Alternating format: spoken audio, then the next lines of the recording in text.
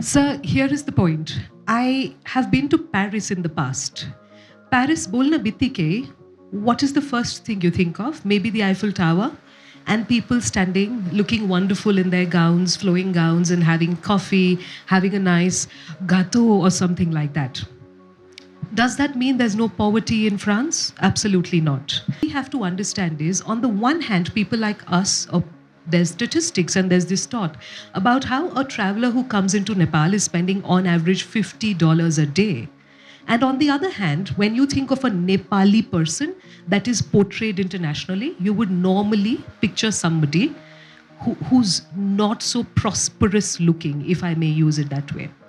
We need to change the narrative. Our marketing is right. Our branding is not right. There is a difference here. The marketing done by individuals and by entrepreneurs is fine. They're showcasing their hotels, they're doing all of that. But as a country, as an economy, if we are supposed to structure this and format this correctly, our branding has to follow certain guidelines. I'm not saying you quash the creativity of creators, absolutely not.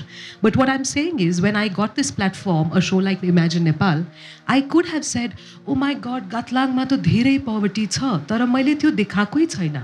मैले त्यहाँबाट मैले के सिकेको, त्यो गातलाङको त्यो unexplored ठाउँबाट self सस्टेनेबिलिटीको जुन कुरा मैले सिकेको, अथवा कल्चरलाई प्रिजर्भ गर्ने कुरा जुन मैले सिकेको, अथवा ह्याप्पिनेसको बारेमा जुन मैले कुरा सिकेको, त्यो देखाएको.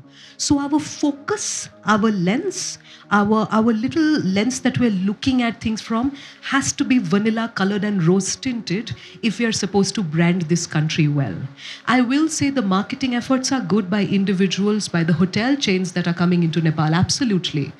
But what are we as a nation doing is, we are not branding Nepal as a luxury vacation spot. And then we say $50 spend गर्ने मान्छे आउँछ. Obviously, people who want to spend $5,000 a day will go to a place that they think has got more luxury that offers them. So we have to be able to showcase every kind of thing that we have to offer so that we attract those kinds of people as well.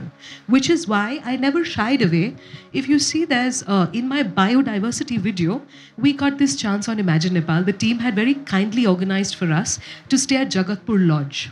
The tent that I was staying in was for around $600 a night. Right? Jagatpur had sponsored this. We were staying in a $600 a night tent.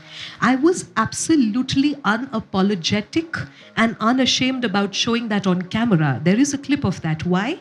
Because people outside need to know that glamping exists.